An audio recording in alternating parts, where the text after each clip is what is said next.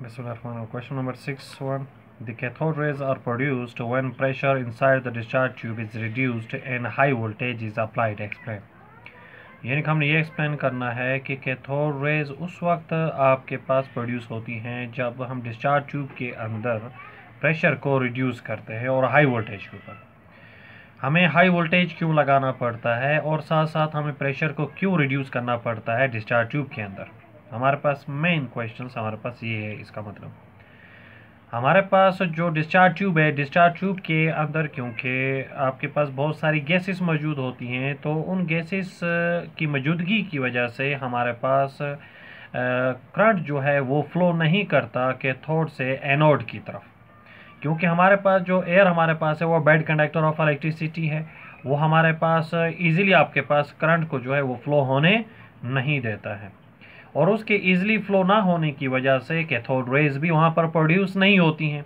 इसलिए हम vacuum pump के ज़रिए से हम वहाँ पर प्रेशर को रिड्यूस कर देते हैं, और प्रेशर को रिड्यूस करने के बाद जब हम देखते हैं कि हम हाई वोल्टेज का करंट उसमें से पास करते हैं, यानी कि हाई वोल्टेज अप्लाई करते हैं, तब कैथोड रेज जो है वहाँ पर प्रोड्यूस होती हैं, जो कि ग्लो के ज़रिए से हम उसको प्रिडिक्ट कर सकते हैं कि वाकई इसमें कैथोड रेज हमारे पास हो रही हैं। तो इस लिहाज से हमारे पास जो डिस्चार्ज ट्यूब है उसके अंदर प्रेशर को रिड्यूस क्यों किया जाता है, इसलिए क्योंकि हमारे पास वहाँ पर अगर प्रेशर हाई होगा तब करंट फ्लो नहीं करेगा। हालांकि अगर हम हाई वोल्टेज भी यूज़ करें तब भी उसमें से करंट फ्लो नहीं करेगा।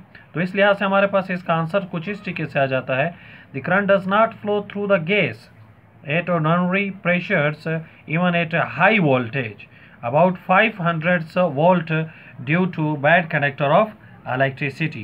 So when pressure decrease in the discharge tube to get the cathode rays, मतलब ये है कि अगर हम ऑर्डिनरी प्रेशर के ऊपर अगर हम 500 वोल्टेज भी अप्लाई करें तब भी उसमें से आपके पास जो है कैथोड रेज पास नहीं होंगी या प्रोड्यूस नहीं होगी, क्योंकि हमारे पास आपके पास जो है due to bad conductors of electricity, यानी कि हमारे पास जो एयर हमारे पास है वो बेड कंडक्टर्स हमारे पास है।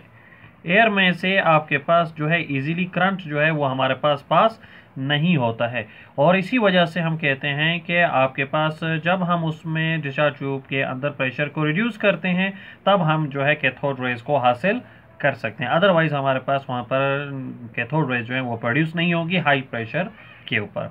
तो हमारे पास था आपके पास the cathode rays are produced when pressure inside the discharge tube is reduced and high voltage is applied. Explain करना था हमने। तो हमारे पास यही है कि अगर हम हाई वोल्टेज अगर इस्तेमाल करें लेकिन प्रेशर रिड्यूस ना करें तब हमारे पास उसमें से इलेक्ट्रिसिटी पास नहीं होगी, क्योंकि एयर आपके पास बेड कंडक्टर होती है, इसलिए वहाँ पर प्रेशर को रिड्यूस करना ज़रूरी हमारे पास होता है। नेक्स्ट हमारे पास क्वेश्चंस आपके पास है इसी से रिलेटेड आपके पास, और उसके अंदर हमसे ये पूछा जा रहा है कि क्वेश्चन नंबर 2 आपके पास है 6 का, द E अपॉन M यानी कि charge to mass ratio of cathode rays remain same no matter which gas is used in the discharge tube. Explain. यानी कि चार्ज टू मास रेशियो जो है वो कैथोड रेज की तमाम मैटर्स के लिए, तमाम गैसेस के लिए सेम हमारे पास होती है। क्यों सेम होती है इसको हमने एक्सप्लेन करना है। आपके पास charge means cathode rays electron का चार्ज, मास ऑफ आपके पास इलेक्ट्रॉन, तो आपके पास कोई भी मैटर्स हमारे पास हो वहाँ पर इलेक्ट्रॉन का मास सेम होगा।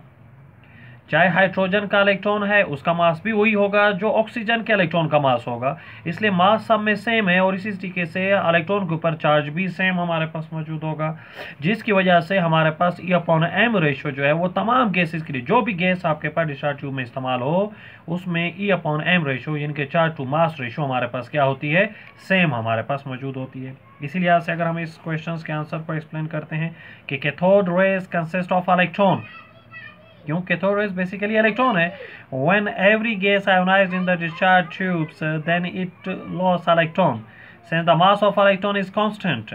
हमारे पास इलेक्ट्रॉन का मास कांस्टेंट है। In this way charge to mass ratio of cathode rays remain constant for all gases. तमाम गैसेस के लिए चार्ज टू मास रेशियो हमारे पास क्या रहेगी, कांस्टेंट हमारे पास रहेगी।